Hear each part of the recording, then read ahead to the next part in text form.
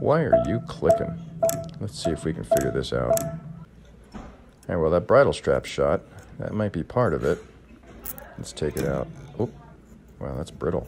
Let's take it out the other side. There it is. Yeah, that's shot. Let's use one of these aftermarket clip-on types. These things click onto the hammer butt tail shank, sort of like this. Come on, go on. There we go. Let's rotate it around to the correct side. Feed it down through to the stand. Come on, get in there.